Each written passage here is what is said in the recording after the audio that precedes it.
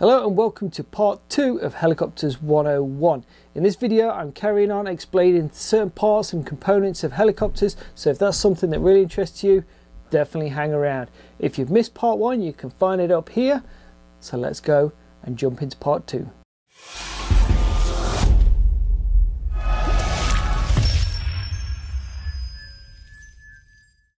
So for part 2 we're going inside the aircraft again.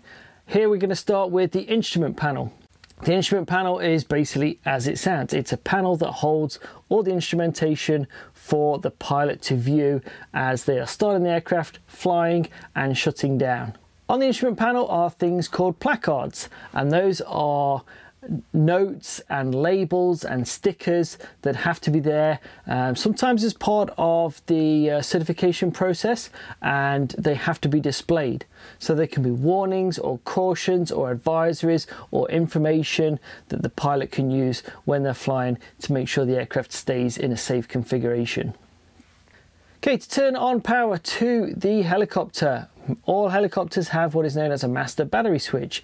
You turn that on and it connects power from the battery to the electrical system, and from this point on the pilot can then go and start turning on all the electrical equipment. In all helicopters you are going to have either caution and warning lights or a caution and warning panel, and basically this is all the areas of the aircraft that need your attention quickly as a pilot. So if you lose an engine oil pressure, you'll get a warning light. If you're getting low rotor RPM, you will get a warning light.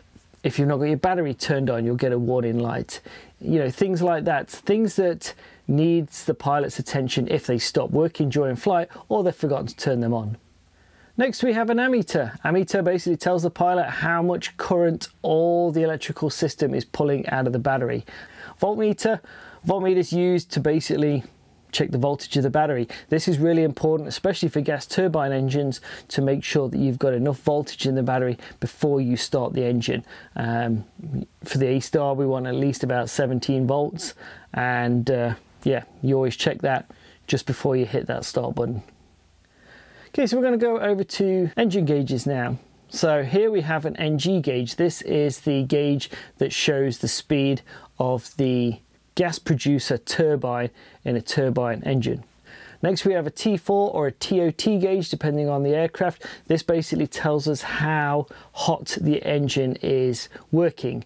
Next to it we have the torque gauge. The torque gauge basically shows how much power the engine is pushing out into the transmission. So between the NG, the torque and the T4 gauges on a gas turbine engine, depending on which one of these reaches its limit first, will be the indication to the pilot that is your maximum power that you can pull. On a piston engine aircraft, you have the cylinder head temperature gauge. This basically is telling you how hot the engine cylinders are getting. For a piston engine, you'll have a manifold pressure gauge. This is your power gauge. This is what tells the pilot how much power you can pull. So if you're flying Robinsons, Schweitzers, anything like that, your manifold pressure gauge is going to dictate how much power you can pull. All helicopters have tachometers. Tachometers are basically an RPM gauge. The main tachometer that you'll see is the main rotor RPM. Altimeter. This tells the pilot how high the aircraft is above the ground or sea level, depending on which pressure setting they have in the window there. Next up you have an artificial horizon or attitude indicator, depending on who you ask. This basically gives the pilot an indication of where the horizon is in relation to the helicopter. Mainly used for instrument flying, but it's always good to have it caged and working just in case you get into inadvertent instrument meteorological conditions. Next up we have the airspeed gauge. This basically tells the pilot how fast the aircraft is moving through the air. The faster they're going, the faster the airspeed.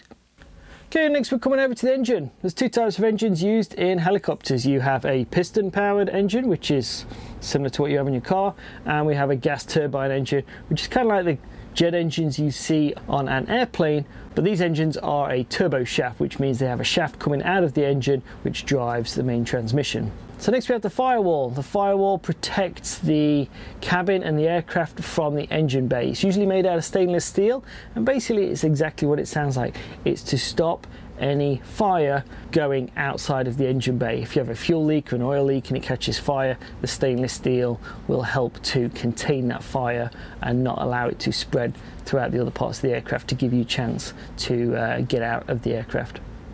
Okay, at the very back of the helicopter we have the tail rotor gearbox. This basically turns the tail rotor drive shaft 90 degrees to supply the power to the tail rotor. It has oil in there, and it can have also a temperature sensor and a metal chip detector in there to let the pilot know if it's making metal or if it's getting too hot. Depending on the complexity of the aircraft, they may have any of these or none of these. Okay, tail rotor drive shaft. It's the drive shaft that drives the tail rotor. It comes out of the tail rotor gearbox, and it is the drive shaft upon which the tail rotor pitch control linkage slides up and down to change the pitch of the tail rotor blades. Main drive shaft. This varies depending on the helicopter, but basically it is the drive shaft that connects the engine to the transmission. Servos. On larger helicopters, you need hydraulics to basically move the flight controls because they take so much power to move them. The servos are basically like a power steering that you get on your car. The flight controls make small inputs, and the servos basically amplify that power and use hydraulics to move the swash plate and the tail rotor pitch linkages so that it makes it very easy to fly the aircraft. Hydraulics are something that the servos use. Basically, you need hydraulic power. If you're going to have power steering, you need hydraulic power. So some helicopters have a single hydraulic system with just a hydraulic pressure pump, a filter, and your 3 servos. Bigger helicopters will have 2, sometimes 3 completely independent hydraulic systems, so that if you lose one hydraulic system, the pilot's still able to maintain control using the separate hydraulic system. Flight control tubes. These are basically the tubes that connect the flight controls to the swash plate or the servos, and they are usually tubular, and they go down under the cockpit floor or over the cockpit depending on the configuration of the aircraft, and they basically connect the flight controls to the swash plate. On a lot of gas turbine helicopters, you'll have a thing called a starter generator, and this is a 2-stage unit. When the aircraft wants to be started, the pilot presses the button or turns the key, and it starts turning the engine over using the starter side of it. Once the engine is started, the pilot releases the start button. The starter stops turning the engine and then gets driven by the engine and turns into a generator. So it's basically 2 things in one unit. And again, the generator is there to provide power to recharge the battery and to feed all the electrical equipment during flight.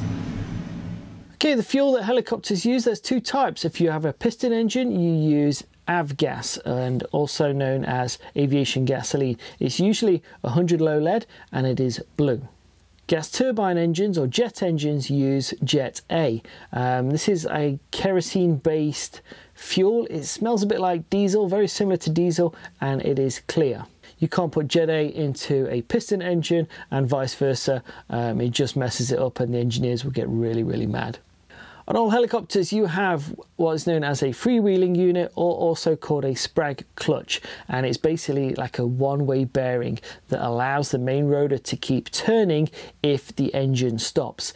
Without this, a helicopter would fall out of the sky the second the engine stops. So basically, the freewheeling unit allows the wind coming up through the main rotor to keep turning that main rotor to maintain your RPM so that you can complete an auto rotation.